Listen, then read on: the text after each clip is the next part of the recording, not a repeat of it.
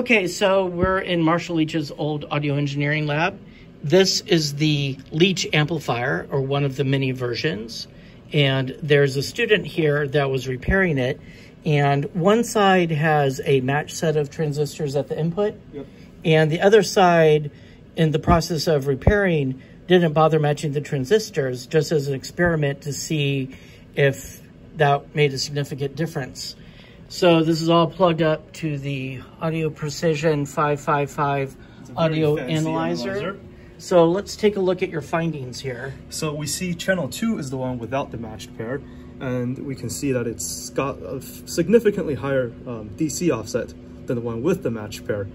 But the funny thing is, if we turn on the generator, we see that the distortion level is almost identical. And where's the distortion level at? That's right these guys here? So it's almost identical, and I doubt you'd be able to hear a difference. Right. And the DC level, really, speakers don't care about such a tiny DC level.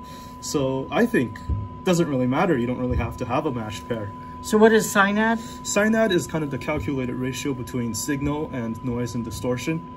So, okay, Leach actually make it, okay, here's the FFT. Yeah, that's nice. Yeah. All right, make it stop making that noise. The distortion versus power plot is here, so we can do a sweep here. So it's changing the generator level. And so apologize to the folks watching this to have to hear this sine wave all the time. So it's increasing the power level, and so we're seeing the distortion at different levels of power. So this drop right here that we see, really, what's going on there? That means that because the noise really stays the same. So this drop that we see right here means that the noise relative to the signal is, the ratio is getting lower. So the noise doesn't change. And then this right here we see is the amplifier clipping. So that's when the distortion comes up. And which one is matched and which one is unmatched? So the unmatched is red, matched is blue, but we see this right here is mostly, I think, due to the DC offset, not so much of the distortion. Oh, okay. And the power level it produces is the same as you'd expect. Interesting. Thank you very much. That's interesting.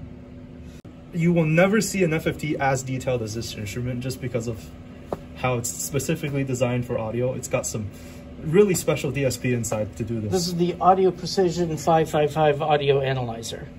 Excellent.